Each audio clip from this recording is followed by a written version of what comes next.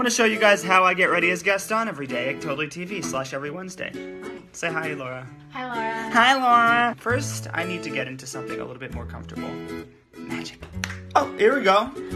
Gassy shirt. Next step to being Gaston is smother your face in makeup. Why are you laughing, Laura?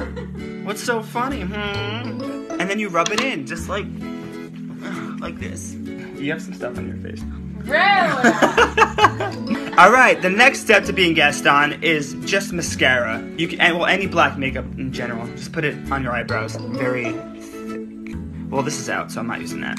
The next step is using Belle's mascara, because she let me borrow it. Someone's using all my mascara! Belle, how am I supposed to be Gaston without mascara?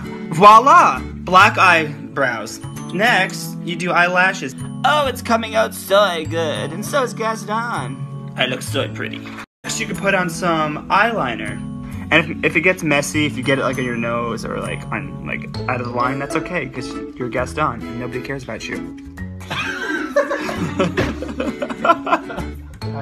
Somebody reads books. Isn't me. Voila, my eyebrows are all filled in because they were not thick enough.